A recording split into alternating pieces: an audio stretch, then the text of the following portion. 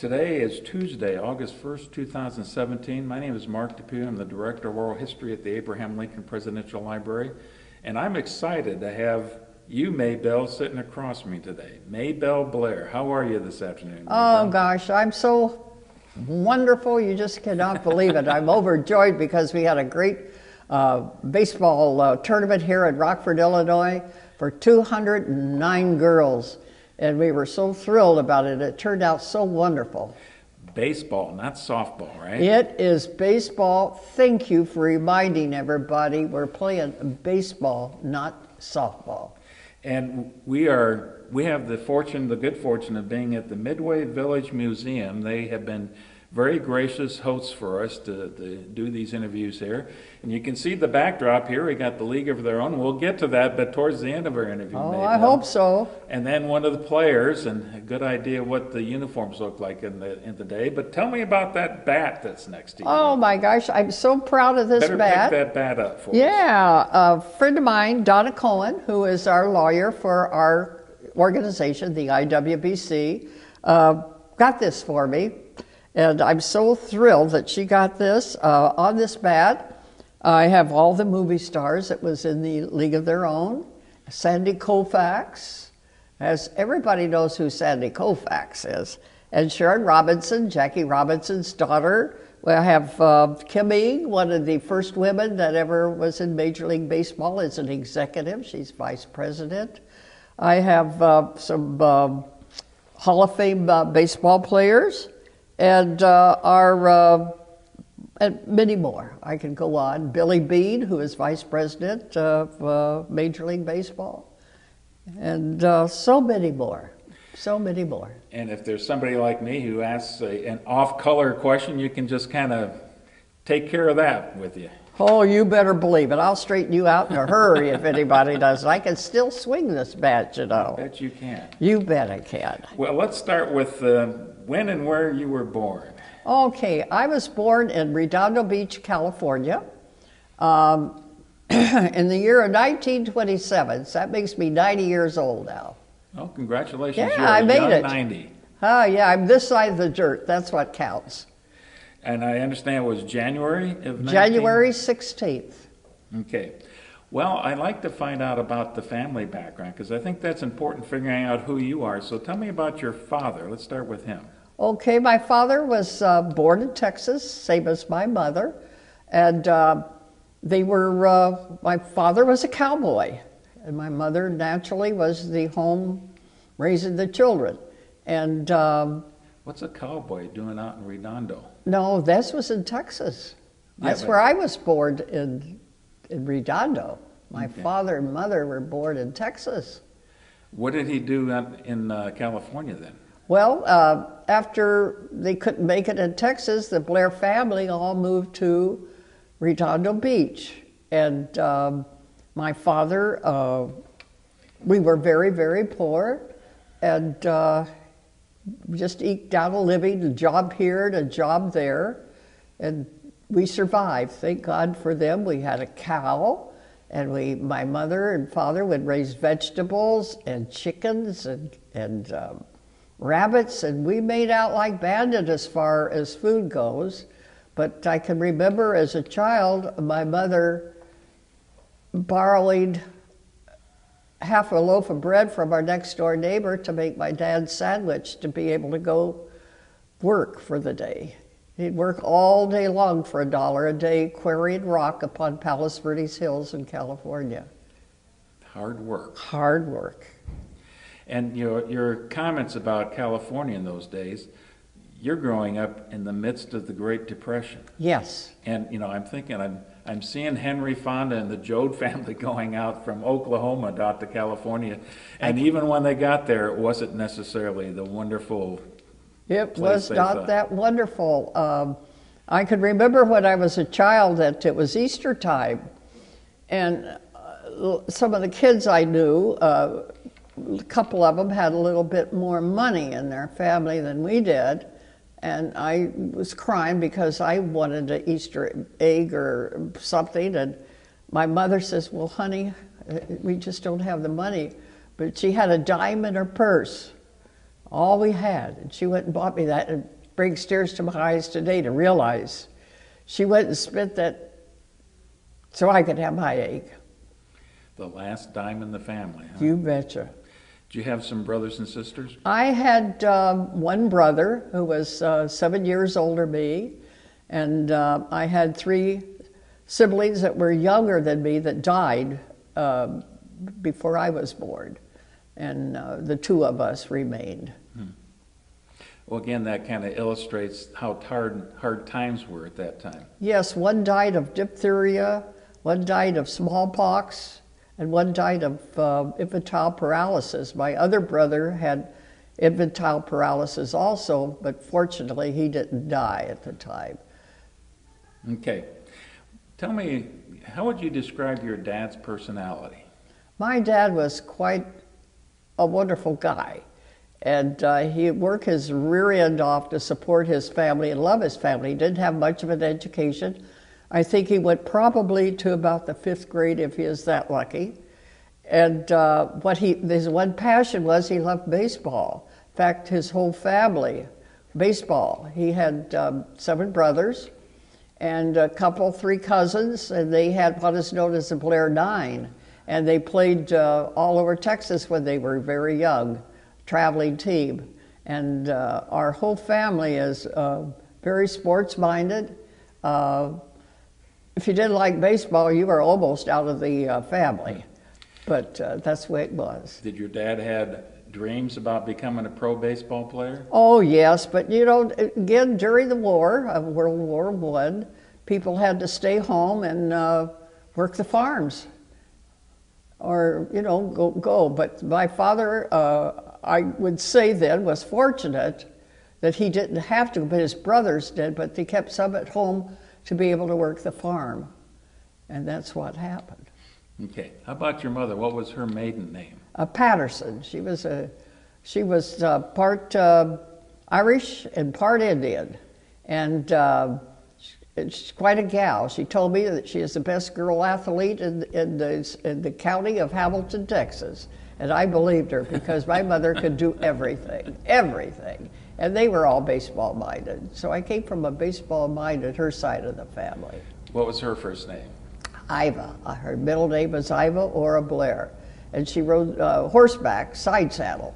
And she told me all about that, how she could run that horse.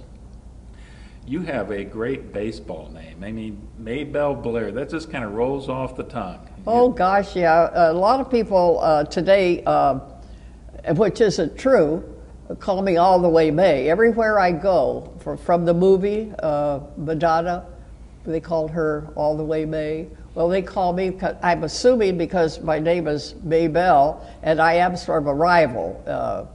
I do things that some of the other girls don't do, like, well, a lot of us do, though. We have a few beers here and there. But we had a ball, absolute ball. But that's the way it was. How would you describe your mom's personality? Outgoing. My mother had the most outgoing personality, and when she laughed, you could hear her from 3 blocks down the road. She laughed from their bottom to clear to her top, and there's nothing my mother couldn't do. She made all my brother's clothes, all my clothes. She could do electrical, she could do plumbing. My mother, you mentioned it, she could do it. Okay, Maybelle, here's the tough question. Which one of these 2 do you take after? I look like my father, and I think personality-wise I'd go my mother. I have been led to believe that you are not shy in retiring. That's what they tell me, but I don't know. But I always think that if you can't have a good time or go anywhere and not have a good time, for God's sake, stay home and make everybody else happy. That's my philosophy. You're going to make everybody miserable, stay home. And you haven't stayed home much in your I life. have not stayed home too much, and I'm not planning on it. And thank God I'm still capable of getting around. I wonder if you can, I want to go back to your days growing up, and it sounds like it was hard times. Did you feel growing up like you were disadvantaged in any way? No, I didn't know the difference because, Mark, we had so much love in our family. so much love in our family. I didn't know the difference. My mother would go and buy feed for our chickens and all that. And in those days, they had these beautiful prints on the feed sacks. My mother would take those feed sacks and make me a little dress, and I had little matching pants to match my dress. And all the girls were actually jealous of my little dress and everything. And my mama said, honey, as long as you keep your shoes polished and keep your hair clean and look at everything, you're just as good as anybody else. I had the cleanest shoes, Mark, that you ever saw, but I had the holes in the bottom of them, this big, but I had the best cardboard in them so that I could wear to school. And I was so proud because my shoes were shining. That's what counted. Did you have a few chores at home? Oh, Mother, we always had a few chores, but the main thing in my mother's life was to not put her kids what she had to do. So when the kids were out practicing ball or the neighborhood's kids were all out playing, you get out there and play, Maybelle. You get out there and play. I didn't have that opportunity. I want you to get out there and play. So naturally, I didn't argue with her. I'd grab my mitt and off I was out there playing when I was about 4 years old. But no, she didn't make us do chores as such, but we did help. Now, you said both your parents are really into baseball. Yes. And it sounds like that's what the kids in the neighborhood were playing too. Well, we didn't have any other games to play. All we had was a bat and a ball. We didn't have a football or a soccer ball. We had baseball that's covered mostly with duct tape to keep it apart, but we had a bat. So we was able to play. An honest to God bat, not just the sticks that somebody No, found? it was actually a bat. We were very proud of that bat. And everybody always wanted to borrow the Blair's bat when they decided to have a little, if their family came over or something. Can we borrow your bat, Maybelle or Tommy? And yeah, we'll let you borrow our bat. You had your own mitt though, sounds Oh, like. yes, I had my own mitt. My mother seen to me that I had my own mitt. And it was so wonderful. And that's an illustration of how important sports were to both your parents. Yes, that's true. I can remember her going out and selling eggs and taking into ironing so we could get in the Model T Ford and drive down to 42nd and Avalon. That's where the Los Angeles Angels had their team. It was a AAA team, which is affiliated with the Chicago Cubs. That time, all we had, was the radio. And the Cubbies, the only one we could hear would be the Cubbies, so I guess on account of the Angels. I don't know. I don't realize now. But that was our team. But we got to go to the ball game once a week. My mother saw to it that we could drive that old Model T Ford and get down to that one ball game. We had the cheapest seats in the house, but we were inside that ballpark. We couldn't have a hot dog or anything, but we were inside the ballpark. I can remember walking alongside Wrigley Field there and smell the aroma of the hot dogs. It made me feel so good. I was at Wrigley Field. That was like eating the hot dog. It was just the smell of it. This is Wrigley Field out in California. Yes, it was it was on 42nd Street. It was just like a miniature little Wrigley Field. And then when the teams all moved out here, Gene Autry bought the Los Angeles Angels with, I think it was 2 or 3 other guys. I got a senior moment right now. But anyway, he bought that, and then they tore down a little Wrigley Field, and we went to the Coliseum. That was the Dodgers, Maybelle. We went to the Coliseum, but the Angels then went to Anaheim and built their stadium from little Wrigley Field. But that was long after, well, maybe it wasn't so much longer after we're talking about. The Dodgers, yeah. The Dodgers moved out there what year, do you remember? Oh, God, I don't remember. I don't remember. Did you become a Dodgers fan as soon Oh, as yeah. My gosh, I was sitting in that Coliseum, and I was very fortunate. I was a little older then and working. And Wally Moon shot over the left field there. And at the Coliseum, I saw that, Duke Snider and all of them. It was wonderful. You gave up on the Cubs after the Dodgers? Oh, no, I'll always be a Cubby fan because it was the root of my life was the Chicago Cubs. And then as I got older, and nowadays my favorite team is the Boston Red Sox, because they have helped out to girls baseball so much and has started the fantasy camp down in Florida. And it has helped girls baseball so much that I'll never forget it. When you were going to these games, how much did it cost? Gosh, you would ask. At that time, I probably could get into the Angels probably, I'm guessing for, I don't know, a quarter maybe $1 something for my parents. Or, you know, we'd sit out. That's another sacrifice your parents are making to get you they the did. game. They sacrificed themselves. They could have bought themselves things, but they sacrificed for their children to be able to take them to the ball games because they wanted us to be entrenched in baseball. When you were playing games in the neighborhood, I assume this is just pickup games. Was it both boys and girls that were playing the games? Oh, yes. And older than me. Yeah, I was probably only the two of us girls were on the rest of them were boys because that's what we mostly had in the neighborhood. Could you hold your own with those boys? No. You know, my brother and father, we built our own baseball diamond. We out in that time in California, there wasn't anything around, you know, not like it is today, God almighty. We had a field right across the street from our home. So we decided, or my father, my brother, and my dad's brother decided we're going to make a baseball field out of it. Well, anyway, they did. And all the neighbor guys got together in the next neighborhood, and they would play each other, you know, games. And we had a ball as a little kid. I can remember all these games with all the neighbors around in different territories, maybe 2 miles away or 1 mile away. We had these games.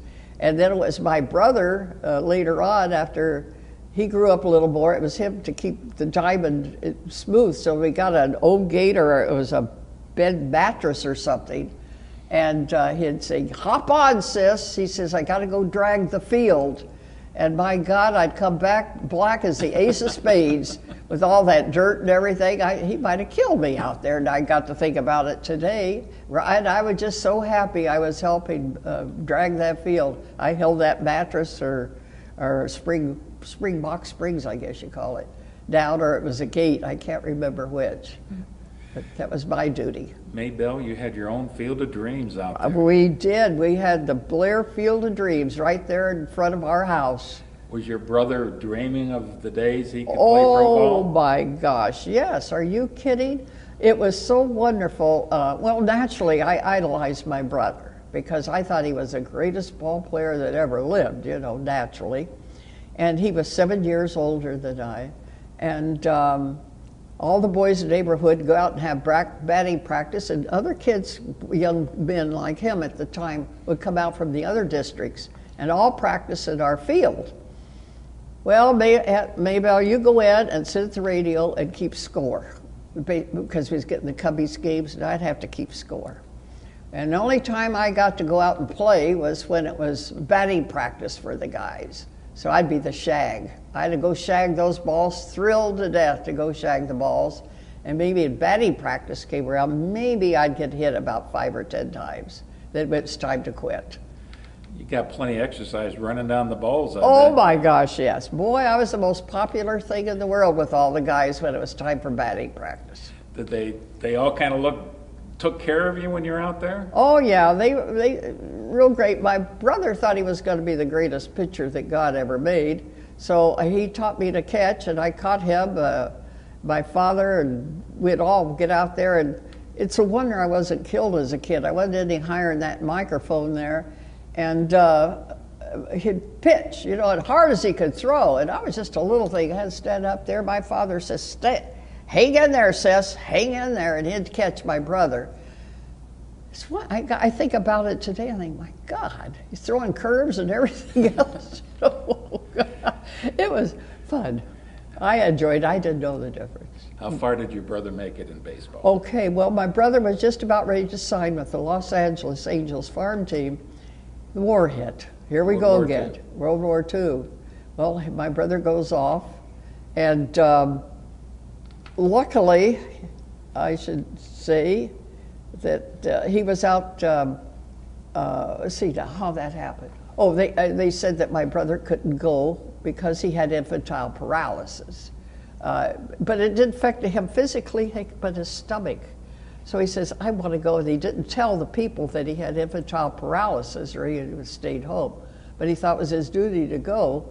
So he went, and he went out on the marches and all of that, and he couldn't make them. He started throwing up and what have you. And they says, well, what's wrong? They took him to the hospital, and they found out that he had infantile paralysis when he was a kid. And they says, well, you cannot go overseas and cause a problem.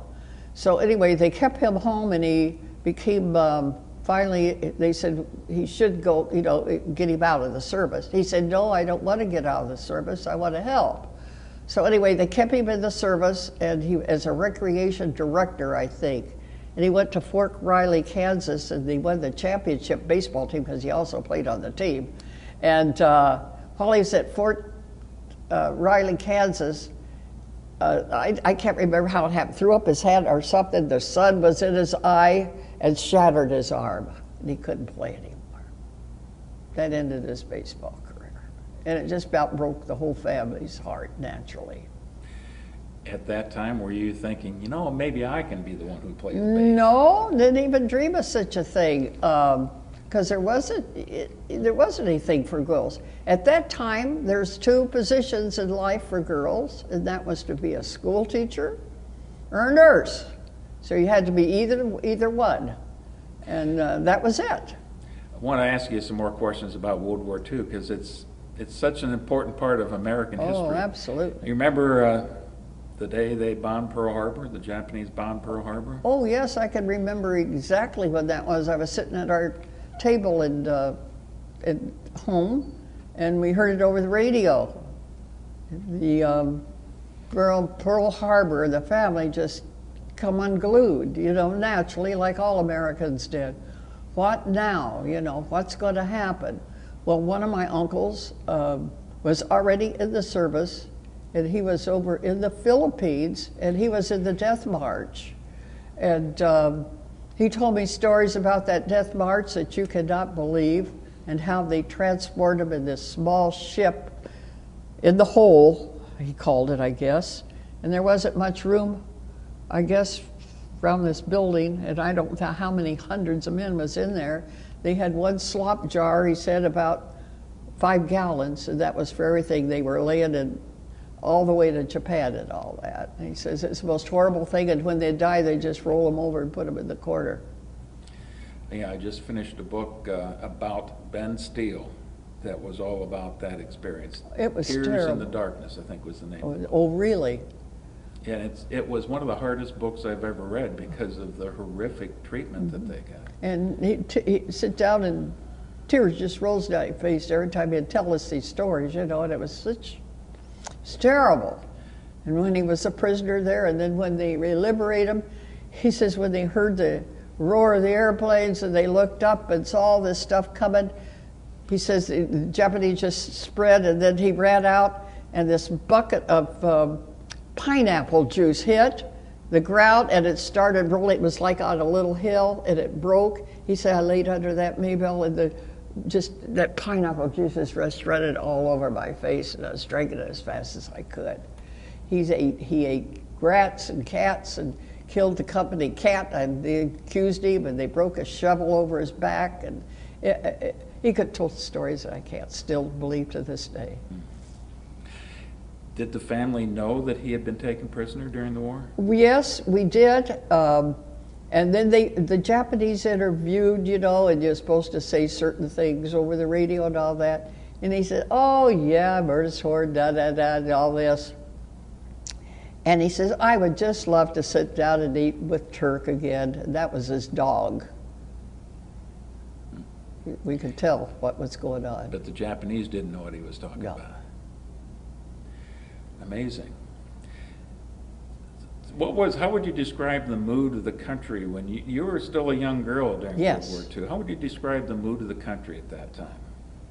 The mood of the country was that we were all one, and we were going to get through this thing, and it was the love of each other. people came to be all family instead of your own family. And during those days, we were more families than they are today, because in those days, well, here I'm going to, maybe I don't want to get political or anything, but they had, people went to church, and it was family. And we stayed families. It wasn't this against you, or I'm going to do this. And the school teachers and the police and the families had control over their children. You know, my mother told me when we went out, I was to be seen and not heard. And I believed every word she told me. So when I'd go visiting, I'd sit on the couch until I was told or asked a question. We're talking about somebody who's not shy either. That wasn't shy. That's right. She told me all this, so I believed her, because I got 2 lickings in my life, and that was all I wanted to remember, and I remembered it. And that's what's lacking today, I do believe, is a little more discipline at home. Who gave you the lickings? My mother, not my father. She was a disciplinarian. Yes. Well, I could tell you about one licking. I'll never forget it. My mother had a remedy for everything. That was castor oil. You had a headache, you had a toe ache, you had a stomach ache. It was castor oil. We didn't have the pills in that. It was castor oil. So it was this one day, I guess I might get the sniffles or something, I don't know. So it was time to take that, oh my God, I hated castor oil. Hated it with a purple passion. Little Maybelle decided she's not going to take this castor oil. Around this family table we went, around and around. She grabbed my little old leg, and I'll tell you, I took that castor oil, and the next time I had a sickness and the remedy came up with castor oil, my little mouth flew open, because I knew what I'd get if I didn't. But I do believe this should be, she didn't kill me, for God's sakes. It was just probably a couple of spats with my dad's razor strap.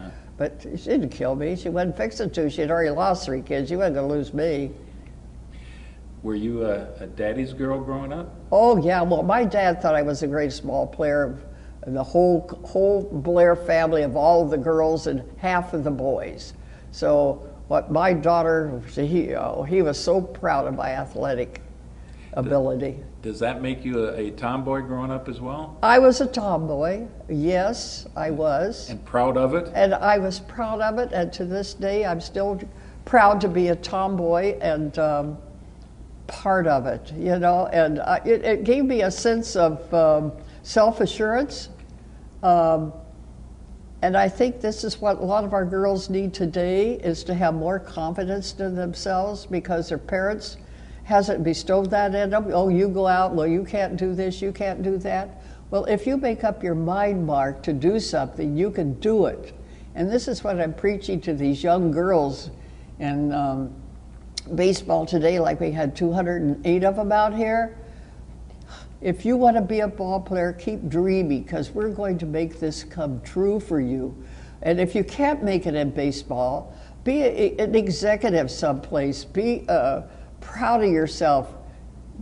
You know you can do it. In other words, get themselves out there, stretch their limits. Exactly. Go out there and show your strong points. And if you're weak at something, go develop it. We can do it if we all work together. I want to ask you a couple more questions about the World War II era. Do you remember the day Franklin Roosevelt died? That was the only president you knew, wasn't it? Yeah, I can remember when Hoover went out of office. I remember that. Oh, you were awful. That was maybe 4 or 5 at the time. I was, let's see, how old was I? 27, 3. I was 5 years old, but I remember it. Because I can remember him saying there'd be a chicken in every pot, you know, and what else was it? Chicken in every pot, that was it. And my mother kept repeating it, and because we were poor. And anyway, then Roosevelt ran and won, and I know my mother voted for President Roosevelt, and we had him until he died, I think, in what, 46 or 47, he around died in there? April 45, right 45, before the end of the war. Right. And I can remember when, and then Harry, bless his heart, came on, and he and Amy, what was her name? Oh, his daughter, oh my God, he loved his daughter. Yeah. She thought she could Beth. sing. Beth. No, that was his wife. That was his wife. Margaret. Margaret. Now you're right. Yeah, Margaret. He thought Margaret was the greatest thing on shoe leather. Well, that's wonderful. I'm glad every father thinks that, you know. Your father thought the world That's of you. right. My father thought there was never another Maybelle. You remember the celebration at the end of World War II? Oh my gosh, yes I do. I was, a teenager, and I can remember, it was terrible. It was wonderful. You have never seen anything like it. Somehow I wound up downtown Los Angeles. I can't remember why. And everybody was screaming and hollering and celebration that you wouldn't believe. Guns shooting in the air, noises, screaming, hollering, crying with joy. It was everything. Maybelle, did you get kissed that day? You better believe I did. And I was so happy the sailors is around, you know, and they're just kissing me all over the place. I was just like, woo! I like that, Mark. You're so right. Okay. Let's get to the main part of our story then. Okay. Because it's about the All-American Girls Professional Baseball yes. League. And it started during World War II. Absolutely. Did you know anything about it during the war? Did not know anything about it until the Scouts came out. And that was a couple years after the war. Well, we have 42, we have 45, we're war around ended- 45, 46. Well, the war I ended don't in know. 45, and as I understand, your first year 47, was 47. 48. Well, I saw 48. in the internet says it was 1948. 48, yeah, 48. When did you graduate from high school? And 44. Okay. What did you do between 1944 and when the Scouts showed up? I was going to college, Compton Junior College, and college, I don't know. Oh, I know what I was also doing. I was working at the aircraft factory. They hired me, they hired a lot of kids during that period to go in and help. Well, they put me in public relations, and that's what I loved, you know. Well, I got to work for the public relations boss, and he was so precious. He just took me under his arm and treated me like his own daughter, you know, and I was very fortunate. I worked for Northrop Aircraft. Okay. I didn't ask you this, but when you were in high school, did you have an opportunity to play any sports? Oh yeah, you know, high school stuff, and I played on local softball teams like that. And fortunate in high school, I was nominated as the best athlete, girl athlete of the school. And I understood that there wasn't a lot of opportunities for girls in high school at the time. No, there wasn't. We didn't.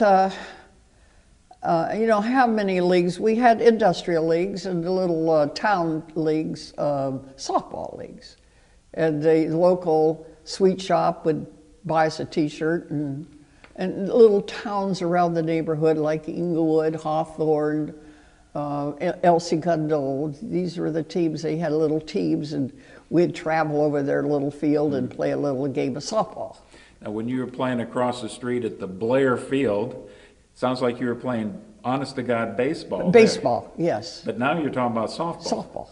Yeah, I played baseball then, but then softball with the little girls, you know, us girls playing different towns, yes, softball. So you did get to travel around playing softball? Well, just about 5 miles, you know, around. But I did, during the war, was playing softball for a team by the name of the Pasadena Ramblers. And that team was strictly, they put together, we traveled all over Southern California, went to, I forgot about this. We played the Army bases and Navy bases and Marine bases. I played at Camp Pendleton, Corona, some more places, I forgot the names of them, that we'd go play against the soldiers and the sailors and all of this, the girls' women's softball team, yes. So your girls' softball team were playing against guys? Guys. Well, what was that experience like? It was wonderful. Yeah, we could beat them. The sailors and all of them would get a team, and then they would take us to the mess hall and feed us and show us a good time, and maybe they'd take us to the rec hall and have a little music. We had chaperones with us and dance and play around. It was fun. They'd pay our expenses with buses, you know, pick us up at Pasadena and haul us down to all these different places.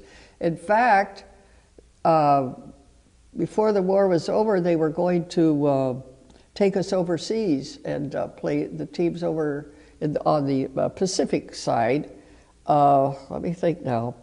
And we were just about ready to go. Then they decided it was too dangerous. They changed their minds.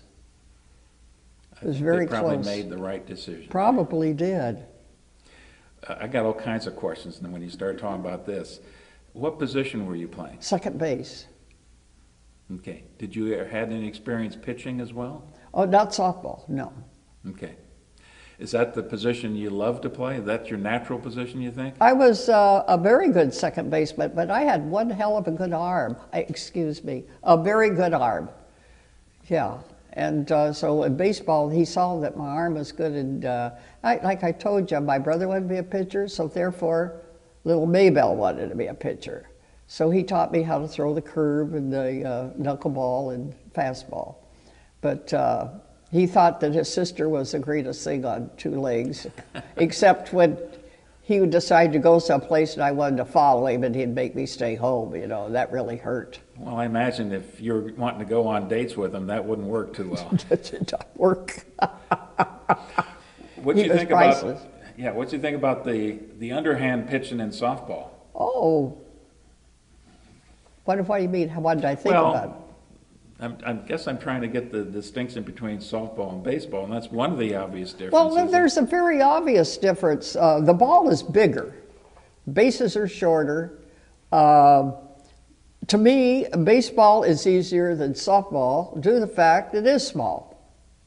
Bases are longer naturally, but the ball's smaller, you can catch it better, you can throw it better, your hands fit this baseball better. To me, I grew up baseball, so that was your game. That was my game. Okay. And when you finished in high school, it sounds like you didn't want to be a teacher. No. You didn't want to be a nurse. What did you think you wanted to do? Tell you the truth, I really didn't know. I was leaning towards possibly, I guess the best leaning I had was being a gym teacher, but I really basically didn't want to. I wanted to get into baseball some way, and I was so confused, I didn't know what I was doing. And then an opportunity. The opportunity arose. Okay, tell us that story. So here we go. So I was out playing softball, and the scout saw me, and so he took me. I told him there's no way, that my mother let me go. I think I told you this story, but anyway, he followed me home, and my mother was the dominant one in my family as far as making decisions and what have you. Of course, my father naturally had kicked me out of the house to go play baseball. Anyway, my mother said, no, she's not leaving.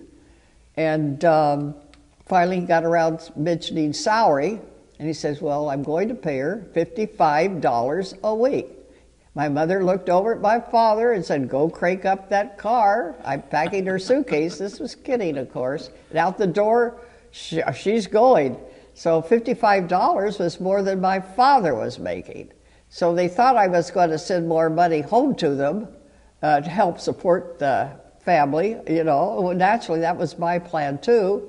But I was a sort of a maverick when I was playing ball.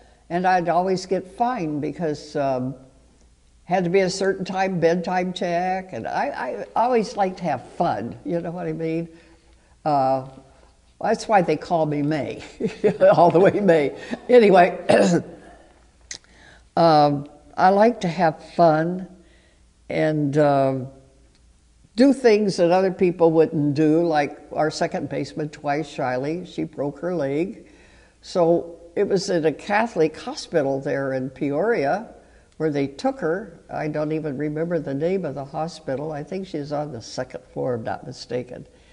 Anyway, and they were so strict, in those days, visiting hours was ta-ta-ta-ta. Well, there's no way we could visit her because we was playing ball. The visiting hours over. So we went and got 2 pieces of black material, threw over her head, like somebody would not know that we were sisters, and crawled up the fire escape and went to her bed and turned our back to the door in case another sister came in. And there was these 2 sisters sitting there beside the Twyla Shiley. But anyway, we got away with it. We crawled up the fire escape, went home the fire escape. Things like this. You sometimes didn't get away with things. Yes, that's true. Like, we was always supposed to wear dresses in public, always. Well, I tried to sneak out once in a while in pants, and I'd always get caught. So there's $5, and $5 out of your paycheck was a lot of money. And if we were caught not wearing lipstick, it was another $5. You know, every time we turned around, I got fined about something. Not supposed to eat at a certain spot. Well, guess who got caught? Well, anyway, and we'd play poker, and we'd have a lot of fun. And I'd always lose in poker because it's teaching me.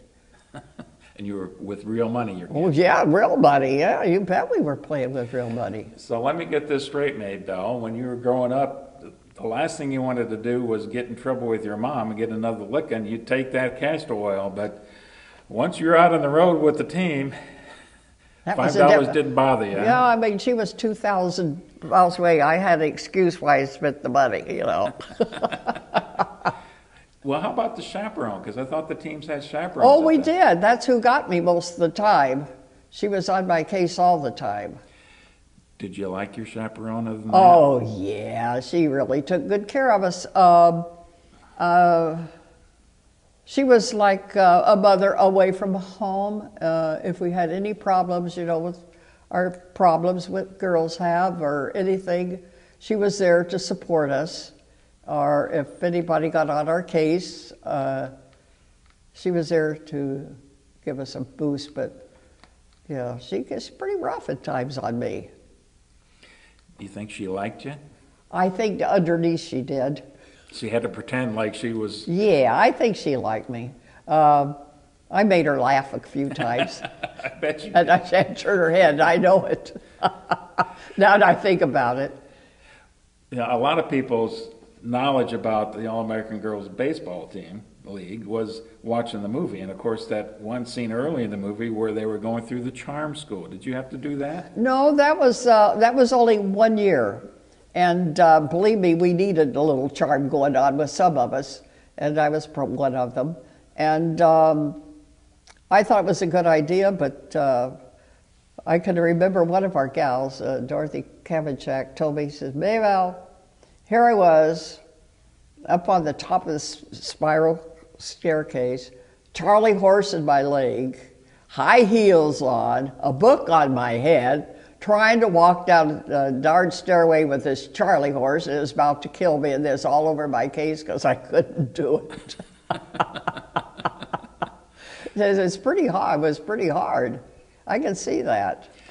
Even though you didn't have the charm school, did they still have the set of rules in terms of how you take care of yourself and how you present yourself to the public? Yes. Like I said, we always had to have lipstick. Always lipstick on. And no pants. Like even it was been, like on the road trips, a lot of times we'd have pants on, but we'd have to stop, you know, for a break. We'd roll our pants up past our knees and put on an overcoat or a long coat and have to go to the little girl's room or get a Coke or something. So God behold, if that pant leg should slip down below that coat, we'd be in deep trouble. $5 fine right there. When the scout came to your house and convinced your parents that this would be a great thing for you to do, I'm sure you were all ready to sign up. Oh, yeah. Was that prior to the spring season, Yes, training? just before spring training, and I took off and I reported right directly to Peoria. So that's where spring training was? Yes, just as the season started, I wound up at Peoria. In other words, you were there for them to check out to see if you were really up to the Right. muster. Actually, Max, I went 2 weeks, excuse me. I went, before that, had gone to, God, let me get this all, so my mind gets all screwed up. What in the heck was his name? Oh, God, I can't remember. But Max Carey himself Well, took me out there, and he says, okay, let me see what you got. So I threw to him. He says, you got it. So anyway, he signed me Max Carey, and off I went to Peoria. In other words, you were assigned to be a pitcher. Right. Did No, they didn't try out for anything else as a pitcher. Is that what you wanted to be doing? Well, if that's what they wanted me to be, that's what I wanted to be. But I didn't try out for second. No. How good a hitter were you? Fair. I mean, I was no home run hitter, but I could sure hit the ball. I wasn't one of those power hitters. No way. Was this scout a scout specifically for the Peoria Redwings or for the entire No, for the league? whole organization. Do you know how it is that you ended up with the Red Wings? I think they needed ball players. A pitcher is what they needed. It's what I understood at the time. They needed a pitcher. So that's why I became a pitcher. And this was your first time away from school or from home? Mama, yeah, first time away from Mama. In fact, she had me so spoiled I couldn't hardly comb my own hair at the time, and I was so scared. When I went back there, they put me up in a hotel room first. I think it was, is there a hotel by, is it Jefferson Hotel, if I remember correctly? I can't remember the name of the hotel there in Peoria. Put me up there, and I was so scared being away from home, I pushed, because I was scared of the dark, chairs and everything up against the door, and I had 2 or 3 baseballs in my hand in bed, and if anybody entered that door, I was going to wham them one. Now, isn't that ridiculous? Does that make sense? No, but it did to me. Well, maybe if there were some rambunctious boys in the same Well, building darn it, I didn't know any then. My roommate was Cuban. When they put the next day, they took me over to this home, and what in the heck was Gloria Ruiz was my roommate there in Peoria. Did she speak English? Very broken, very broken. We had about, I think there were 6 Cubans in the league, and Gloria was one of them. Did they have any African Americans playing in the league? No, none whatsoever. And that's a shame. But if you remember, did you see the movie? There's that one scene where the black girl They sort of threw the ball. Yeah. She could throw it, but we didn't have any Jackie Robinsons, no. Which is a shame. Speaking of Jackie Robinson, I got Sharon Robinsons on my bat here. Wasn't it 1948 that he broke the color barrier? Wasn't it that first year? It was right in that area. I don't know in the year. And the Branch I Rickey can't took remember. that huge risk. Oh, he did. He took a big risk, just like they took the risk for putting the girls out there on the field. But it was a great risk, and if Major League Baseball would just come around today and support us, we could have a league of our own again, which we're working so hard for here in Rockford, because this is where logically it should be, right? Absolutely. We want Rockford to be the Williamsport for women's baseball, just like Williamsport is. Why shouldn't it be? Well, for the whole world, Rockford, where it started. Let me women's prove my baseball. ignorance here. What's the Williamsburg connection? Williamsport, that's where the Little Boys World Series, Little League World Series is held every year. Williamsport. Okay. And it's quite famous all over the world because these teams come from all over the world to play at Williamsport. Tell me, let's get into the season then. Did you travel a lot with the team? Yes, I did. We traveled in the bus. I got injured with my leg. I couldn't run. I couldn't feel the butt. So I couldn't play that much. But we traveled from city to city and be all night. And sometimes we had bus problems. But we always made it. And sometimes we would get in early and the rooms wouldn't be ready, and that would be pretty rough on us. You say you got injured. I had Charlie horse. Charlie horse, I couldn't even move. It was so bad. And that was kind of a permanent thing, a long-term thing? Yeah, it was a long term with me, but for some reason it wouldn't heal. So they kept hoping and they kept going, but every time I did get back out there, I'd pull the darn thing again. I don't know what happened, but that's what happened. How many games did you actually play? I actually played in one. One game? Mm-hmm. Tell me about that game. Oh, it was wonderful. Had a wonderful time. I don't know what it was. Starting pitcher? No, I came in because they wanted to see how they had. And when the first time I got there, it was a gal on first base. I can remember. I forgot what in the world I was doing out there because I was excited. Well, the time I got through doing my Dizzy Dean wind-up, that girl was standing on third base, you know, and I, oh my God almighty, Maybelle, what in the world's wrong with you? Died right there on the spot, you know.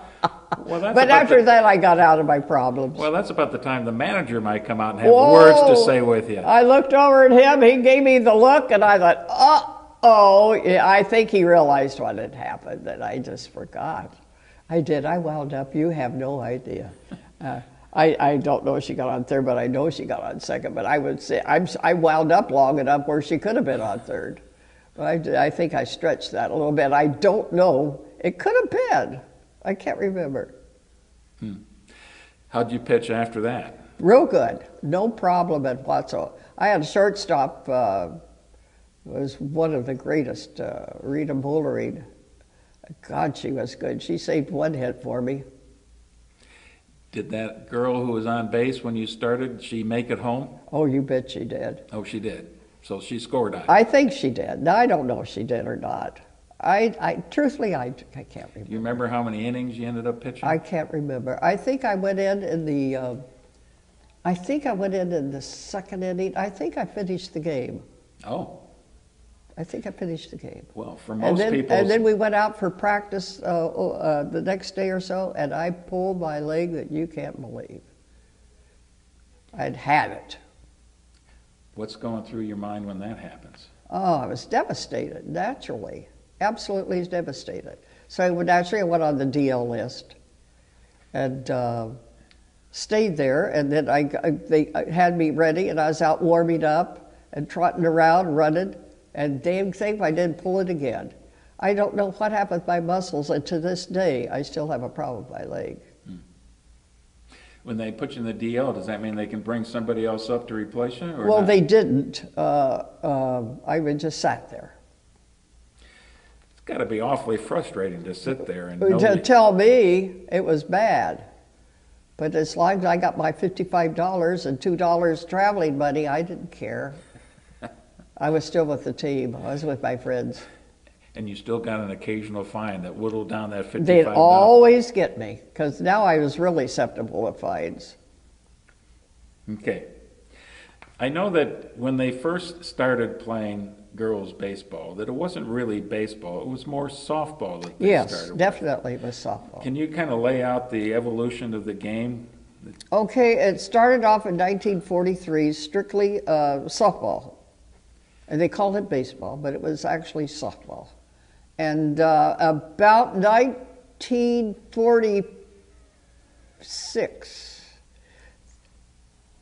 instead of coming this way, they started the sidearm, that they could come sidearm.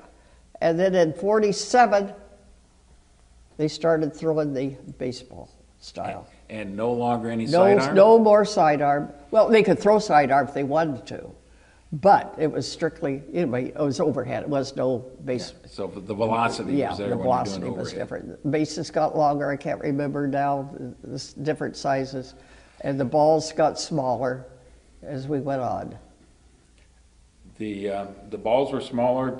Was that make it for a livelier game? Or? Oh, yes. You know, now we're beginning to play baseball. So naturally, you're not going to throw a softball overhead. So the balls got smaller and smaller and smaller until the regular size. And how about the distance? I think for there the was base 5 different Yeah, I saw they had a chart. I think it was 5, if They I'm had a not chart. It mistaken. was amazing to see the Different sizes, transition. yes, of the ball. And the different lengths of the ball Bases, bats. yeah, and the pitching mounds and everything. They just got smaller. I can't remember sizes and everything. Were you pitching in the same distance that the pros would be Yes. pitching? No, not the, no. So shorter distance? No, we were always shorter distance in the pro. Well, I'm certainly no expert on baseball, but I would think that's a whole lot less time for the batter to respond to the baseball coming Well, through. that's true too, but of course we don't throw as hard as a man. Do you know roughly how fast you were throwing the ball? I have no clue because we didn't have the guns. No guns. I had no idea. What was your best pitch? It was the fastball. Nolan Ryan had nothing on me. You believe that, don't you? Sure. I love Nolan Maybelle Ryan. told me. I had 2 favorite ball players, and that was Sandy Koufax. I got him on my bat, and Nolan Ryan, which I've loved dearly. I met him in Cooperstown, and I just love him to death. He was so sweet. But you didn't get his signature, huh? Oh, I got not on my back because I didn't have it, but if I saw him today, he'd sure give it to me. Because we got to know him fairly well with him and his wife, Ruth. Did you have a good curveball? It was fair, not exceptionally, but it curved. Maybelle, did you ever put anything on the ball? Would you believe I wouldn't do a thing like that? No, but you know, I get so tickled about people saying, well, they're stealing the signs. Of course they're stealing the signs. That's part of the ball game, you know. And it throws me, you know, oh, they're out there stealing. Well, of course, that's part of the ball game to me. Well, let's talk about another part of the ball game. What'd you think of the uniforms that you had? Ah, I love the uniforms. I got that uniform on, and I thought I was the cutest thing that God ever made in it. You know, I looked at myself 40 minutes before I went out on the field. Not really. But anyway, they were no problem whatsoever. The only thing that was bad about the uniforms is we didn't have sliding pads. And wound up with strawberries and still digging out gravel out of the rear edge, you know, after all these years. You had a strawberry, you didn't quit. In our league, you just kept playing. It's not like today a Major League Baseball breaks his fingernail and he's on the DL list for 6 months. We played. We had to play. Broken fingers and everything. So strawberry wasn't going to slow you down. Oh, but never. Charlie never. horse. Charlie horse, you can't run. Did you make it on Especially base? especially when you're a pitcher, you have to come off that mound. You can't. You just can't do it. Yeah, it's so much about the form and velocity, isn't it? Just cannot do it. That game that you did play, did you make it on base? Do you remember? Yeah, I think I walked a couple of times. I wasn't stupid. Why stand there? Because it's hard for use your head. You know, you got to throw 3 strikes before you. 3 strikes for you. 4 balls. And if you already got one on you, I played the game with them. You made them work for it. Okay. Do you remember if the team won that game where you pitched? I think so. I think we won. I'm not for sure. I'm not going to bet on it, but I think we won. But I think Slats, or was it Dancer? I think we won. Okay. So you had that disappointing season. Did you stay with the team the entire season? Yes, I stayed the season, and then I went home, and they set a contract with me, and I got it home. No, I didn't. I gave it to Jan and Denise for their program. And let me be sure and get back there and get my leg healed. But I was offered a position, or I couldn't go back. So I stayed home and earned my. Thank God I did. I saw in the article that was on the internet about you that you played softball a couple years. Yeah, I played softball. I played, I played professional softball And I also played for the New Orleans Jacks champions. I don't know if you ever heard of the New Orleans Jacks. I had not. The first one that was mentioned was the Chicago Cardinals softball Yes, team. that I did. Was that a semi-pro team? No, that was a professional team. At the time, oh, God, I get so confused. We're only talking, what, 70 years removed from some of this. Yeah, and I'm not getting complete dementia, but I got a little. 1947, they had the professional softball team and the professional baseball team, the National and the American League. And I went back and played second base for the Cardinals, and I played for the New Orleans Jacks. So you're not pitching for them? No. And did you have Second the same base. problem with the leg? No, not then. How did you enjoy that? Loved it.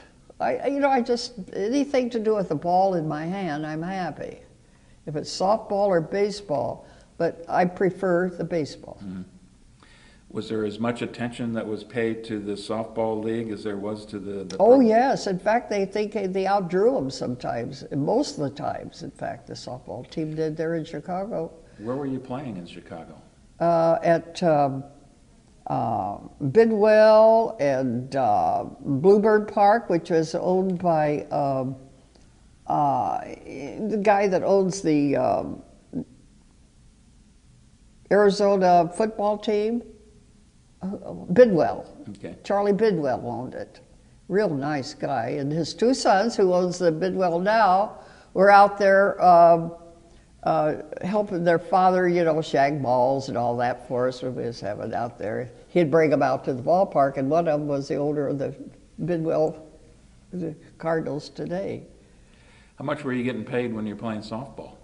I think I got, $55. About the same then. About the same they paid. As far as your dad was concerned, was it okay that Maybelle's playing softball instead of baseball? Oh yeah, as long as his daughter was playing, he was happy. He would travel he would go without meals to be able to have me play baseball, any type of ball. Did he see you play a lot of games? Softball he did, never a baseball game. He never went back with me, or he'd follow me these little town teams, No, that's my daughter, Yeah, the typical father. If I struck out, it was because something got in her eye or something, that type thing. Or that wasn't really a strike. That umpire can't see a thing. Absolutely. Oh, yeah. Do you have daughters? No. Well, I have one daughter. Okay. She was a swimmer. Oh, okay. Same thing. Something went wrong, or her arm went wrong, or something. Yeah. In other words, you had a soft spot for your dad all the way through this. Oh, God, yes. My dad was wonderful. He would have given me everything as long as I would play. You talked about this a little bit, but I wonder if you can kind of paint me more of a picture what life on the road was like for you. You mean on the bus? On the bus. Well, we'd get on that darn bus, and out would come the suitcases, out would come the cards on the bus I was on, and we'd play poker. What kind of poker? Well, it would be about nickel, a hand, or, whatever, where's playing, 5-card stud or 7-card stud or draw, or we didn't get into the fancy games they have now. It was either 5-card stud or 7-card stud, simple games. Were you good at playing poker? Well, I lost a little money. Let's put it that way. We had a couple of card sharks on there, but I was fair. Sounds like you might not have had a good poker face. Well, I don't think so, but I do like the slot machines now. Ah. But that's what we'd do, and we'd sleep and sing and just what anybody does on a bus when they're together, just have a lot of fun. We're tired and angry because a lot of times after a ball game, hop right on the bus, had our clothes all ready to go, and off we go to the next city. And like I said, some of the times the rooms weren't ready for us. We'd have to wait around for an hour or two before we could get to our rooms. And I can remember, did I tell you that story? About, where was it? That was in Fort Wayne. Yes, Fort Wayne, I think it was. Yeah. Fort Wayne or South, no, Fort Wayne. We went in there, and one of our friends knew the gal that was on the desk, one of the ball players. He says, "Oh, the rooms are gone." She says, "What? Oh, I think the suite's ready to go, but it's not clean or anything, but you just go in there and relax, you know." Oh, wonderful, just the two of us, you know, her friend and me. So I thought, oh, God, this is wonderful. Opened the darn door, and this man was running around in there in his shorts. He hadn't left yet, and she didn't realize it. And oh my God, we ran behind a couple of. She ran around the couch. I went over on this big easy chair in those days, and I sat there. And every time I could peek around the car, he never did know we were there. And he finally put on his pants and his shirt and away. I said, "Oh God, I hope he didn't do anything else," you know. But anyway, this is what happened. Can you believe that? I'll never forget that as long as I live. Oh God, and I can remember one time, I don't know where we were, we called it the iron room, the brass room, the brass room, I guess it was, because we had to go up the bed spot. Old brass beds, you know, two of them. And I went in there and I got on this darn bed, and the damn thing went clear to the floor, you know, being on top of it. And my roommate, "Oh, I says, don't tell anybody, I don't care, no, I'm gonna tell." So here the big mouth went, she told, "Oh, Van Orman Hotel," and that Mr. Van Orman himself came up. And, yeah, Van Orman Hotel, that's what it was.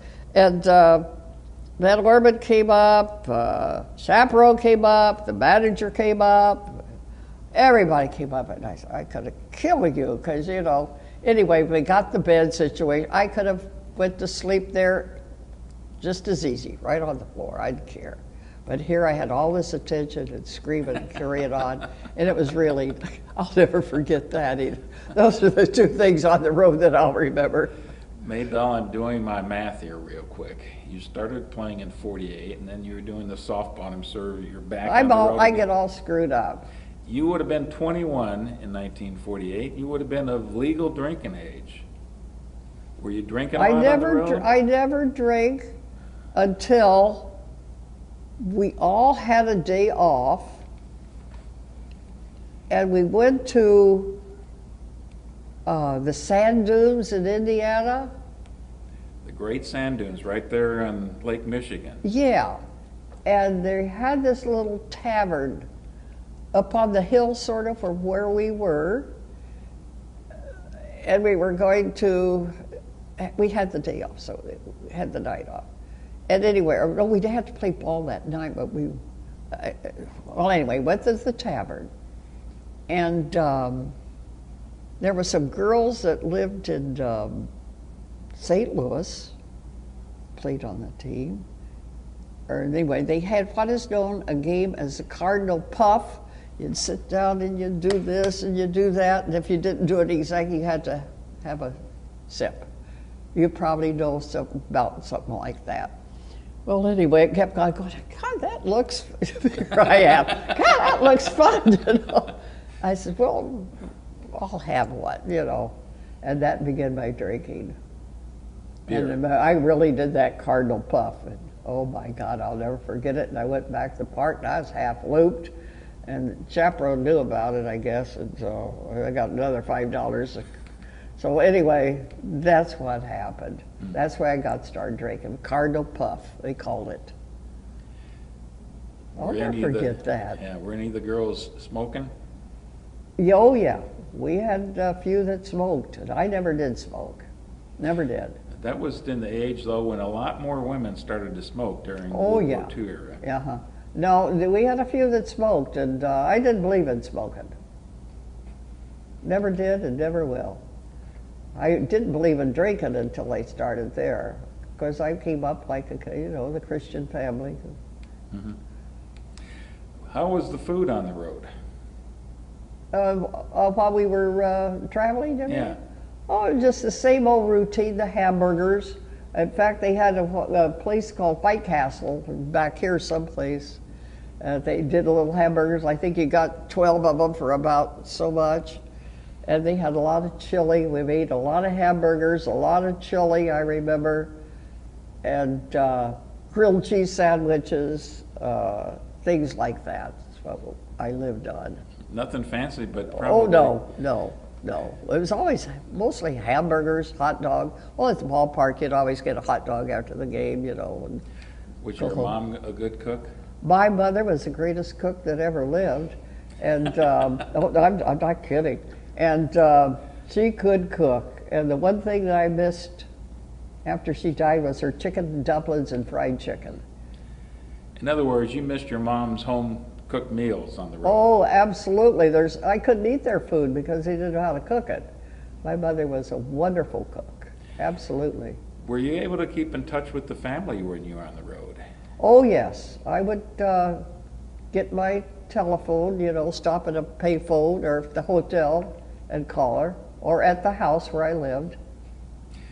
So they had a phone in the house? Yes, where I lived. I would imagine, though, during the years you were growing up, that would have been a big luxury to have. Oh, it was. After I got back there, Mom and Dad got the phone because they wanted to know that their little daughter could get a hold of them, you know, without sending a telegram real fast, and or a letter takes too long, because they were worried about me. Because California to here was a long, you know, we went by train. That's a world apart from California. Tell me by train, my God.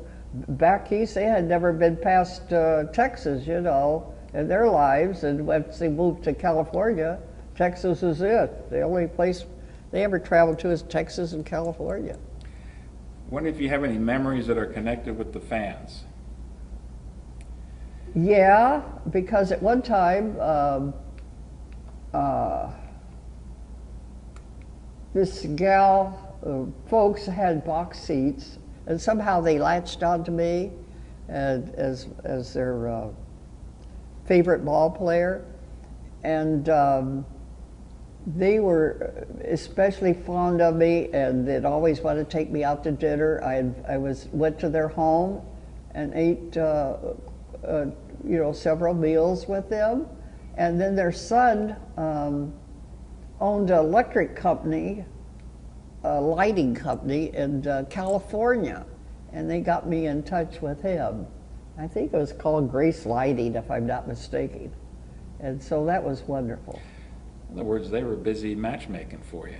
Well, he was too old. He was older than me. Was this in Peoria? Well, this is where I met them. Yeah. But the son was in California. A lot of the places you were going, I would imagine the stadiums were much more intimate than the big league baseball stadiums would have been. Oh, yeah. You were closer to the fans and all of that. They were very nice, and naturally they was for their home team. But they treated us good. What happens if a young man in the stands decided he wanted to go out on a date with you? He would have to go through the chaperone, you know, see if it was okay. And it was generally okay. I get so tickled at Shirley about. Did she tell you about that? She mentioned a couple times. I got so tickled at that story of hers about didn't want to marry her. You know, he just wanted to go out with her.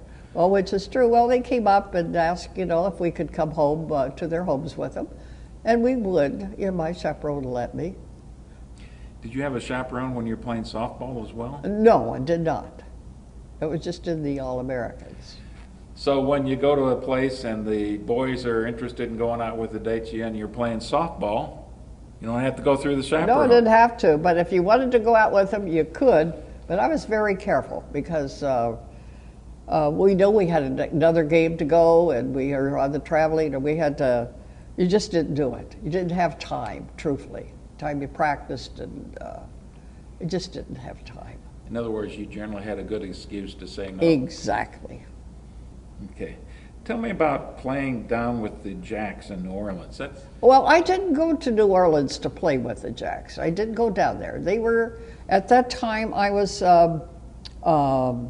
working with Northrop Aircraft, and they came up to California on a road trips, and they caught me and asked me would I please go with them.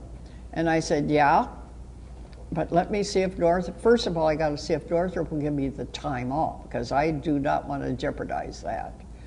So I went to my boss, and he said, Maybelle, you go. So I did.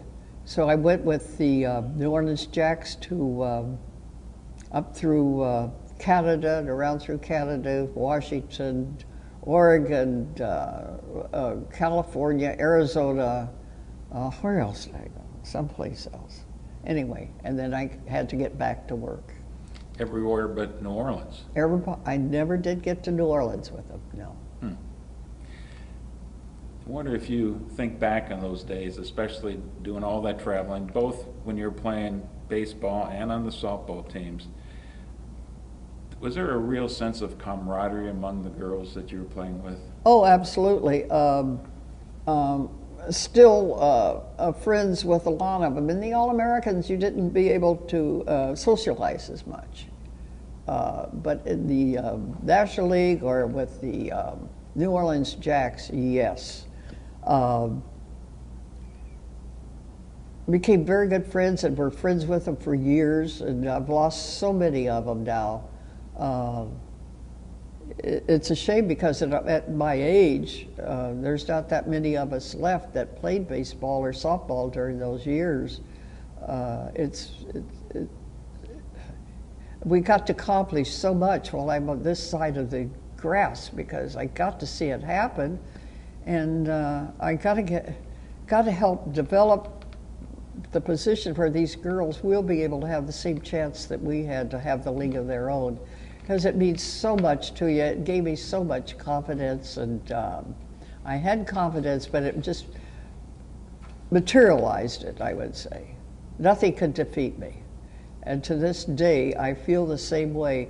I fell and broke my hip, and they replaced it just about a year ago, 2 years ago now. And that's why I'm having the cane, because I was like a Cracker Jack still. But now I'm tired, because I had been going through rehab, and I realized not one of those 8 out of 10 that died, you know, at my age, that die when you break your hip and have to have it replaced. And I was very fortunate there, but that wasn't going to stop me, and to this day it's not going to stop me until I can get this done. Well, that's because you're tough. I am tough. And you've had all that experience. Yeah, I'm tough. And you're in a pretty elite group. There was only a few hundred who ended up doing what you did. You know, I was, Mark, I thank God every day I live that I've had the opportunity to be able to do what I have done in my life, and I'm not sorry for one moment. There's a couple of times I think back what I could have done better as far as my parents go, because when you're growing up, sometimes you don't realize the sacrifices the families make until you get older, and then sometimes it's too late. There's a couple of things I know now I could have done better, and I'm very sorry for that. But the rest of my life, I have been very fortunate, very happy, and I want to give back now things that I was able to accomplish. From what you talked about in growing up, it sounds like both your parents sacrificed a lot, and they would have done it all over again had they had the same opportunity. Absolutely, and maybe more, but I don't know how they could have given me more because they didn't have any more. They gave me all they had. I'd like to give you a couple moments to talk about your working career, and you've already talked about it a little bit, but tell us what you did beyond baseball and softball. Well, I'm very fortunate, like I told you, got a job at Northrop Aircraft, and this man, I don't know, he must have saw something in me. I don't know what, But anyway, he saw something in me, and I think he realized that maybe there was a place in the world for women to be able to get ahead, and he wanted to be a part of that. That's the way I look at it today. And because he told me, he says, Maybelle, I want you to come work for me, and I do believe I will be able to make you a manager of Northrop Aircraft. And I said, oh, again, I couldn't believe it. And I said, you know, when there isn't, you know, women managers in the aircraft industry, it's men, they're coming home from the war and everything. And he says, no, I really mean this. And so I said, okay, I'm going to give it a try. And because I knew that would be going on. And so I did. I went into highway transportation, and I learned every trick of the trade. I first became a courier, where I would drive a car and go pick up the generals and the VIPs and bring up to Northrop for meetings and so forth. And from there, I went into, when I wasn't doing anything, he wanted me to go in and sit by the dispatcher. You know, I didn't have an assignment to go in and sit by the dispatcher, take calls and all of this and give it to the dispatcher, which I did. And then when the dispatcher had to get out and go on a break and so forth, I'd take over dispatching. Before long, I became the dispatcher, and we kept growing, and we had another dispatcher. There was two of us. And then he says, okay, he says, now it's time for you to go out and learn how to drive the equipment. So I did. I drove everything from semis, 16-wheelers, to cranes, forklifts, baddies, what they call baddies. It goes into the manufacturing sections of the aircraft, pulling little trailers behind, dropping off their supplies and what have you. I learned everything about it. And he said, Maybelle, you are ready. And I says, for what? He says, you're going to become a manager. I said, you're kidding. He said, no. He says, you're going to be the supervisor of transportation. So I said, oh my God. So anyway, I became manager, and the guys couldn't frown on me because they knew I knew what I was doing. And I was very fortunate that I got to hold of highway transportation. I was manager of that. And then he turned me over, and I got to be internal transportation, and also I had about 185 people working for me. And I had about maybe 8 or 10 girls. Of that was girls. Some of them were the couriers going out picking up the VIPs, the others secretary and so forth. And I was very, very fortunate. Any problem with some of the guys who resented that you were a woman manager over them? No, because they knew when I said the word, I meant what I was saying, and they knew better. And they knew I knew what I was talking about. They couldn't pull the wool over my eyes. I'm curious, not sure about one thing. You're working for Northrop, an aircraft manufacturer, but you're doing managing for highway transportation? Well, if you realize, it was Northrop's highway transportation. Okay, their own internal Their system. own, it's our own transportation. You have no idea what takes place in an aircraft factory our size. We had to haul rivets, toilet paper, this, that, everything. Anything you mentioned, we hauled. And we hauled parts of airplanes from Hawthorne to Palmdale, where the final assembly would be up there, because they'd fly them away from Palmdale. Any of these aircraft that I would recognize? You better believe it. The F-18 today, the B-2 bomber. Wow. Yeah, I was very fortunate. Oh gosh, people still don't believe this, but I was the one that got the F-18. Well, at that time it was called the F-17. It was having a fly-off with the F-16 between the two aircraft for the Air Force. So we had to test them out. So I was responsible of getting the F-17, which was our aircraft, to Palmdale with the wings on it and all of this. And I had to plan the route and get that aircraft up to Edwards Air Force Base for the fly-off. And you can't imagine the power and the excitement and the nerves that ran through me. I had to tear down, I had to measure every cockeyed bridge and say it was 17 this or that or whatever the dimension was. But they forget that there was air in tires, or we had to lower the air in the tires to get this through, and we had to measure everything, tear down signs, get on that freeway, stop the traffic. It was quite a move. I think I had 35 men and me taking that aircraft from plant protection to our engine transportability, our radio system to first aid, everything to get that aircraft to Edwards Air Force Base. And when we got to Edwards Air Force Base, they had the red carpet rolled out for us. And I can remember getting out of my truck, pickup truck, I was leading the parade, telling them, you know, move over to the left a little, move to the right. The band was standing there, Air Force band playing "Off We Go in the Wild." I got out of I couldn't hardly stand, my legs buckled under me. It was such a thrill and such a relief. I could just feel it. This is the kind of thing you're allowed to make zero mistakes, right? Honey, there couldn't have been a mistake.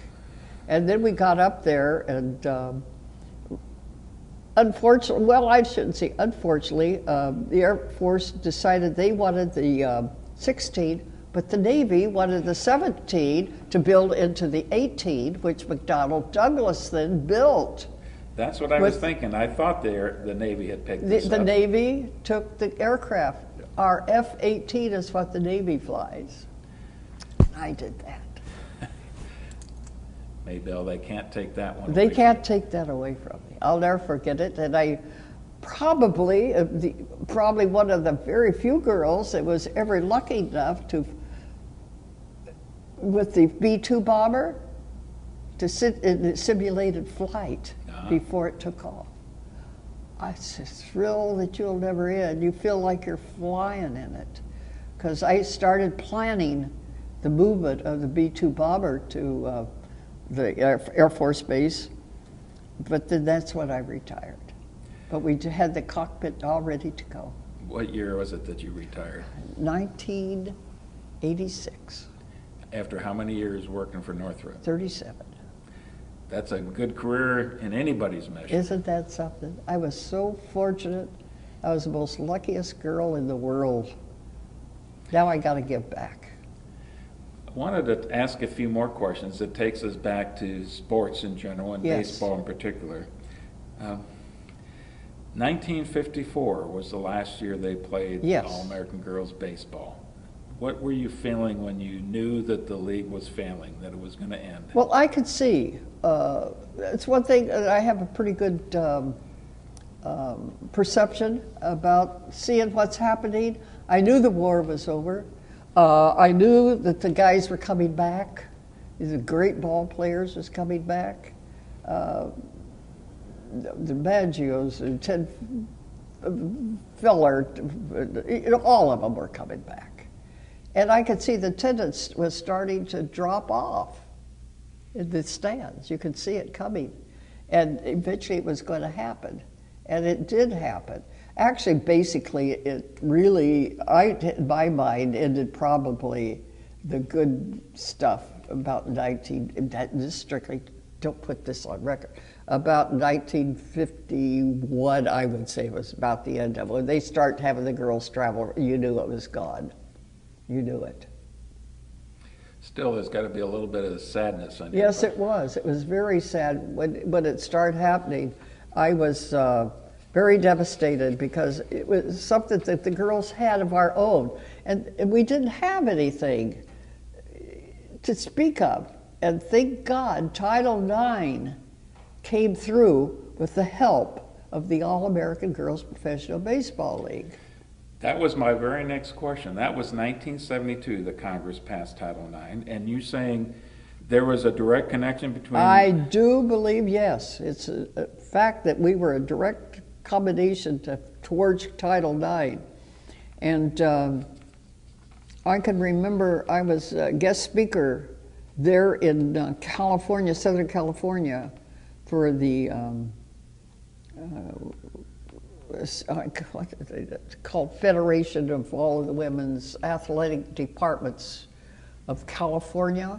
I was a speaker for the women that stood up, the coaches that demanded that the women have their rights.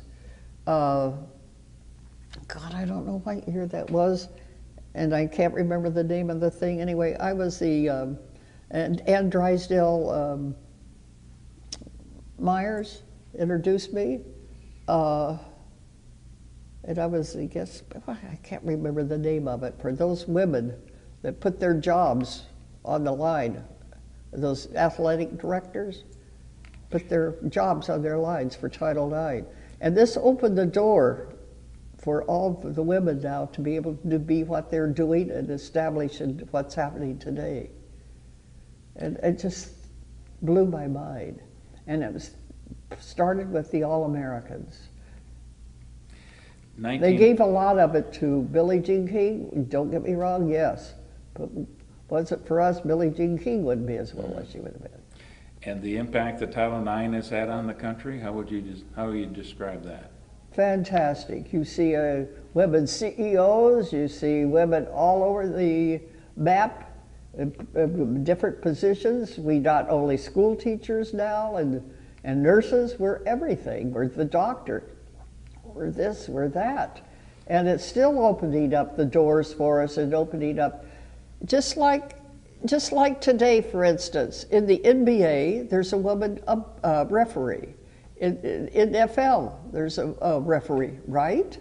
Do you see one in Major League Baseball, which actually is easier for an umpire than running up and down the field like they have to run and do all this? A woman can see as good as you guys, right? We got eyes. You think that we don't know the rule book? Backwards and forwards. So why can't we be an umpire?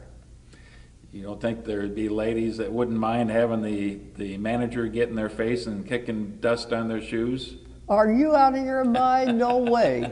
You're out of there, boy. You're out. Don't fool around with me. And right now we have 2 women in the umpire business. Minor leagues. One just got in. A young gal from Minnesota. Her name's Emma Charles Chatworth, one of the nicest gals in the world. And she wants to be a major league umpire, and she should have the chance if she's good enough. I don't want a girl to go in there if she's not good. No way. I mean, we got to be as good as them. Well, why can't we? We can see as good as you. How about allowing women to play on the team? No. My feeling is there will never be a woman capable because we are not strong enough. We can't run as fast, even our greatest runners. You can see how they just can't. We can't. We'll never be able to hit the ball as hard or throw as hard or run as fast. No possible way. Just like in basketball, you don't see a girl playing basketball with the boys. No. But there's no reason they shouldn't have a league of their own?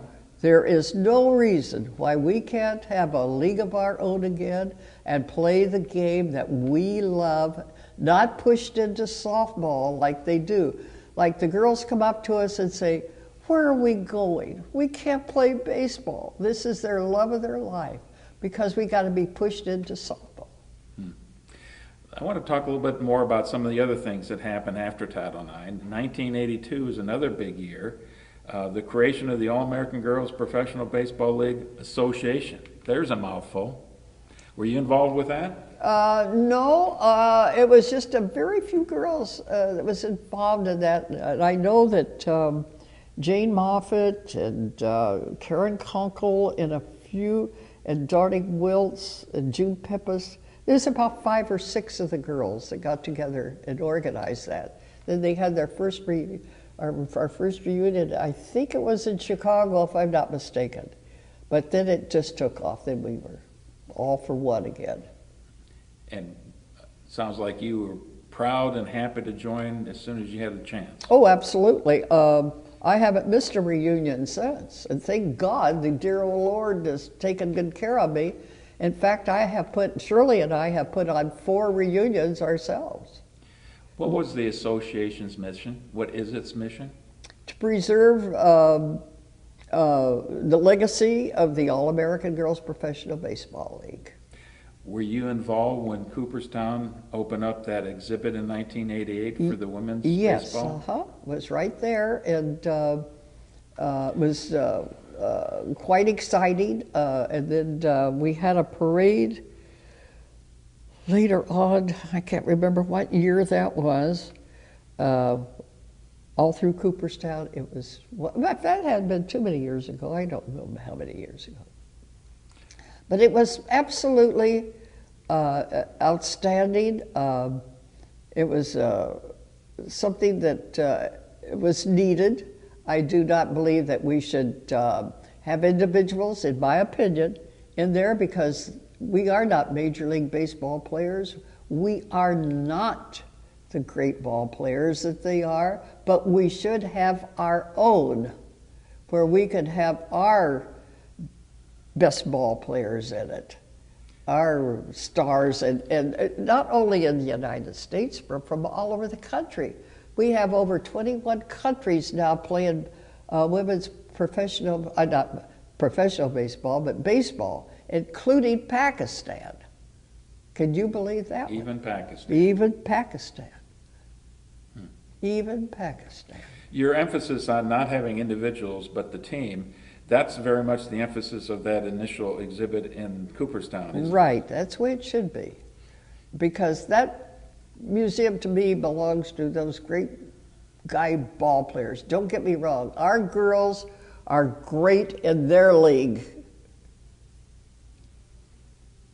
Does that make sense to you? Yes.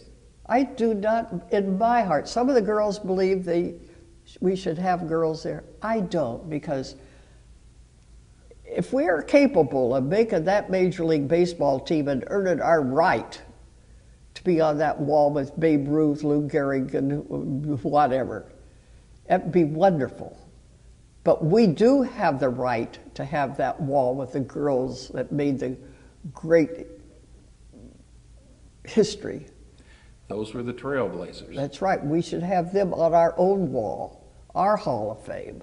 And that's what we should have, and that's what I'd like to see built here in Rockford, where it all started from, to have a league of our own and our own museum and our own Williamsport. I'm going back to Williamsport, for women, right here, the heart of baseball. It can be for the whole world, right here in Rockford. Since you just mentioned our League of Our Own, let's talk about the movie. 1992, it seems kind of strange. We're 25 years beyond that. But tell me about whether or not you were even associated with the movie at all at that time. Yes. I was home and they sent me a letter, you know, that they're filming this movie. So naturally, I grabbed the chance and they flew me in. And so was involved in it. I'm in it at the credits and the beginning, you know, when the Dottie came out to the ballpark. And if you blink, you can't see me, but I've been in several different little synopsis there. But it was fun. There was, I think there was 48 of us that was there making of that movie. Did you act as a consultant at all? No, I did not. How well did they do in depicting what the game was like and what the feeling was like? What you saw in the movie, I would say, is 90% correct. The only thing that wasn't fact was the Hollywood stuff, her doing the splits and the catching of the hat, and him coming into the girls' locker room. Manager was never allowed into the women's locker room, period. Chaperone would always get us and take us to his office if he wanted to talk to us, or individually, together, then we would, be in the dugout or whatever, but never was he allowed into that. And the chaperone made her look like a little not well enough. That's another thing that bugged a few of us, throwing the pie in her face and all that. That never happened. But she was more like a din mother, like a Boy Scout master to us. The movie, it's supposed to be 1943-44 time frame, and it looks much more like the game you and Shirley would have been playing when it converted from really more like softball to really more like baseball. That's true. I never thought of that. You're absolutely right. That's right. Exactly. That was when charm school was. That's when it started. Yeah. You're the first one that has pointed that out. Really? Well, how did you do that? Well, I just read the history of your organization. But nobody mentioned that. That's the first time, honest to God, that I have heard that analysis. And it's so true, because they were throwing softball, underhand. You didn't see any of that in that movie. But both you and Shirley really, really identify with playing baseball and yes. not softball. No, baseball. It was baseball. I can't believe that. So true. Were you there then at the end of the movie when they all went to Cooperstown? Were you in that scene as well? Yes, sure was. So that means you got You wouldn't recognize me, though. My hair was a little colored. Well, I'll look really hard, because I've got a copy of it at home. Okay, you look for me. And as they start to come around into the Hall of Fame, they came around the corner. Well, it looked like two guys and a girl standing there. That was me, and they were coming around the corner. That's one scene. I imagine then you got to meet all of these big stars. Oh yeah, I am very fortunate to meet them, and I'm with them a great deal. In fact, Shirley and I went to Bentonville for Gina Davis's film festival. She probably told you this, and it was great fun. We have met them at several other occasions. I've become very good friends with them. In fact, I was going to have a party on August the 19th, and I'm calling them up now and telling them to forget it because I'm too tired. As soon as we get home, we have to go to San Bernardino, I think on the 6th of this month, for Little League playoffs. Big deal there in San Bernardino. They want us there, and ESPN wants us there. And then we leave for Dallas, Texas on, I think, the 12th. I don't know. Donna Cohen handles all this for us.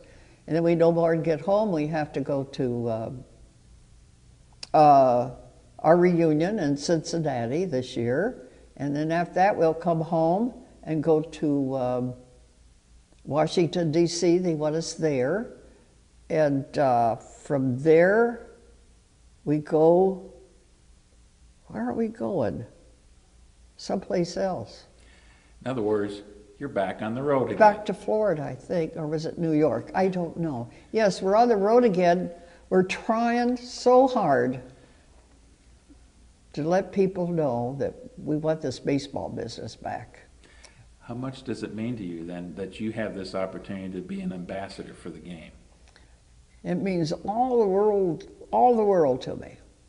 And as long as I'm on this side of the grass, I will be doing this for these girls, because I know how much it meant to me and what it did for me as an individual, and I would like them to have that same opportunity. Did it surprise you that the movie A League of Their Own has been so successful and is so popular even to this day? When I heard about it, I thought, nah, well, you know, it's just going to be another little old movie. It'll probably be movie like they used to call it when I was a kid. But my gosh, it's the most gross movie of all sports of all sports movies. Did you know that? It has grossed more money. I read that, and Shirley told me the same thing. It's a fact. It's unbelievable to us. But you know what it is? It's a movie that will never outgrow itself. And it's a movie that gives these little girls hope. They have come up to me and they say, I know every word of the movie, and I believe it because their mothers comes and tells me. And then when they come and grab you around the leg and tell you, thank you for the movie and oh, how wonderful it is, it's unbelievable. It's unbelievable. One mother came to me, and she has a little team, she said, and she says, I don't like you girls at all. And I says, what's the problem? She says, well, my daughter will not go out and play baseball until I show her that movie. So I see that movie every time we have to go out and play a ball. She won't go out until she sees a movie. Isn't that funny? I about died on that one. I'm wondering, you got a chance to meet these all these movie stars, and even back in the day, these were big movie stars. Yes. And which side of this equation were you more impressed? Were they more impressed about you as one of the original ball players, or were you more enamored with them, these big Hollywood movie stars? Well, when we were in Bentonville, they were on film for, I don't know who it was. And like they said, if it wasn't for them pointing to us, they wouldn't be here. Boy. And vice versa. So it's a love for both sides, because we think they did such a wonderful job in portraying us, and they thank us for a good payday, and their legacy does never end either, because it is the most gross movie of all times, and it's always playing, and their face is always out there. And I don't think it's declined at all in popularity. It's probably grown. I think it's growing because the girls' baseball is growing, and people are getting aware now that girls do want to play, and it will never outdate itself. Never. Maybelle, I talked to a lot of people about how excited I was to come to this interview, and they always have a quote from the movie, and you know what it is. So here's my question for you as we get close to the end of this. Is there crying in baseball? Well, Mark, you know there is. But I'll tell you, you sure have to admire these girls that are playing today, and whatever. And when they get hurt, they keep on playing. And that's what amazes me. Women will continue playing. You look back at your own life. Do you have any really special memory of those years that you were involved in baseball and softball? No, because it was love from the minute I can remember. Everything was a love. Everything to me was important, putting on my shoes. And one of the things I loved best when I first was little, when I first put on my spikes, first thing I can remember was that sweet music of those steel spikes hitting the cement. Click, click, click, click. Music to my ears every time I hear it. Even when I go to an amateur game today and I hear people walk on the cement, I can hear that click, click, click. I could write a movie about, a song about, hey, click, click, click. Takes you right back to when you were a little girl again, huh? Click, click, click. Those are the sweetest words in my ears. Click, click, click. How different has your life been because you had this opportunity? It gives me a chance to give back to what I had. It gives me the realization that other people need to have the same opportunity that I had. And it does my heart a world of good. Like I told the little girls yesterday, I says, every time I see you kids out here, they all gather around me after the championship game, I says, you made me 10 years younger just to see you out here playing. And he says, well, we'll be back next year, Maybelle. We'll be back next year. I says, I sure hope so, because you made me 10 years younger, and I'll be with you. Well, there you go. I wonder, would you even have had that opportunity? It's obviously the experience at Northrop was very important to you as well. Would you ever had that opportunity without the experience of baseball? No. Baseball opened up the doors for women. I mean, all women, due to the fact of Title IX, and it has opened up every opportunity in the world for us, and it is still creating opportunities for the girls of the future. Is there something unique or special about baseball that you can't say the same thing about the girls who are playing basketball or soccer or some of the other sports? No, because baseball to me is naturally the #1 sport in my whole life, and I'm sure it is with the girls that are playing basketball and soccer. But if it wasn't for baseball, these girls wouldn't be out there playing in the WBPA and in all the soccer teams. Baseball opened the doors for them. This has been a gem of an interview for me, just as the talk with Shirley was this morning. How would you like to finish up our conversation today, Maybelle? I'm very happy as far as we have grown, as far as the baseball opened the doors for girls, but I would like for the public and Major League Baseball to get in and help us develop another league of their own, to give these girls the opportunity to play the game that they love, because you can go to any baseball stadium and see half of the audience are women, and women bring in the revenue because they're bringing in their children and what have you. And we need girls to play baseball and let them follow their dreams. That's what I would like to say. It's obvious you've been a great ambassador for the game, and as you said, as long as you're on the green side of this earth, you'll continue to be. I'm convinced of that. I hope so, Mark, because that's where I'm headed. I'm headed back home, and I'm back on the road again. Thank you, Maybelle. Hey, thanks a million.